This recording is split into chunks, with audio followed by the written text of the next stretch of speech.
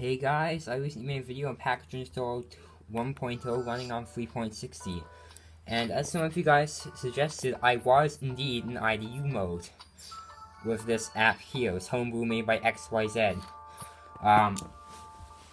If you get this homebrew, it will not have this icon. I just put that icon on because I do not like blank icons. But first off, before I get into this video on how to get into IDU mode with your PS Vita, I just want to say that you must have, you pretty much must have the update blocker on, because IDU PS Vitas will automatically download and install system updates. So that is bad, because if you're going to be using this, the only way to convert it back is with Henkaku, and the latest update blocks Henkaku, so you'll be completely screwed. You'll be stuck in IDU mode, and there'll be no way to get it out. Also, I highly recommend that you stay away from doing this unless you are absolutely certain that you know what you're doing. And I'm just gonna show you there. It said I'm at the latest firmware, but I'm actually on 3.60. But if I go in here, it says it's the latest firmware, and that's because I've got update blocker. Like I said, update blocker, this is one of the only times it's actually useful at the moment, but yeah, so let's just get into it, okay? To enable demo mode, just open this. Alright, oh crap, we gotta have Henkaku on. Forgot about that, hang on, email. Gotta have Henkaku, forgot about the Henkaku pouch. Okay, let's just wait for that to exploit.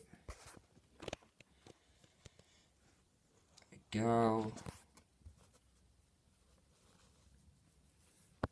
So yeah guys, just look up a tutorial for the update blocker, look up a tutorial for Henkaku, and it's up to you to find this homebrew. I'm not gonna give it to you. Because I do not actually want people to attempt this unless they know what they're doing, and people who know what they're doing will probably know where to get this homebrew. So anyway, you'll see here it will give you two options. Press X to set IDU mode, press circle to clear IDU mode. If you want to enable it, just press X and it will enable, and it will tell you to press any key to exit the application, so just do that. And then reboot your Vita and it will be in IDU mode. So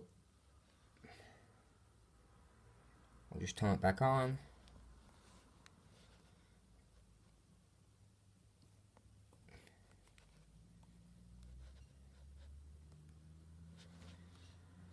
Mine isn't plugged in, so it will automatically turn itself off after about, I think it's 5 minutes. If it's not plugged in, it will just turn itself off and then reboot and completely do that. As you can see right now, it's actually checking for software updates, and you'll see once it's in demo mode, you'll be like, dude, where's all my stuff? Don't worry too much about this. Just press start, and just hold start, push the up button, and then hold down the two L and R buttons. It's very hard for me to show this on camera, but if you hold down those buttons, it should.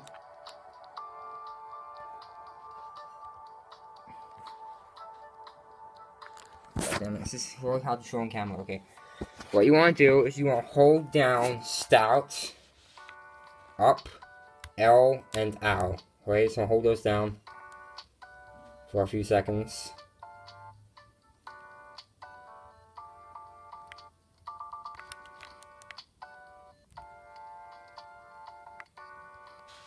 I actually don't know why it's not working.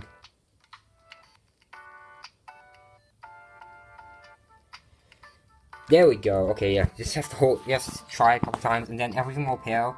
Now in IDU mode, you have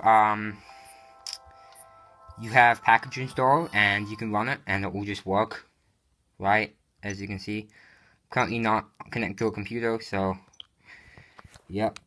Wholesale/package is also available, but I don't think anyone knows really how to use that. If you want to change back, you'll just run here and press circle, but you can't do that if you update, so don't yet update, okay? Now in your settings, you will also have IDU settings, right there. Alright, and this is sort of a trimmed down thing. You can use the content downloader to download content and directly off the internet, like package files and stuff. You can change the circle button. You can sound output selection. You can make it go to the speaker or default. Wait time to start video playback. You can show PS4 link option if you want. You can format the memory card for pre-installed media. I'm not quite sure what that means. Clean up unnecessary files. I'm not sure what that means. You can check memory card for games only, which I don't really know what that does. It does something.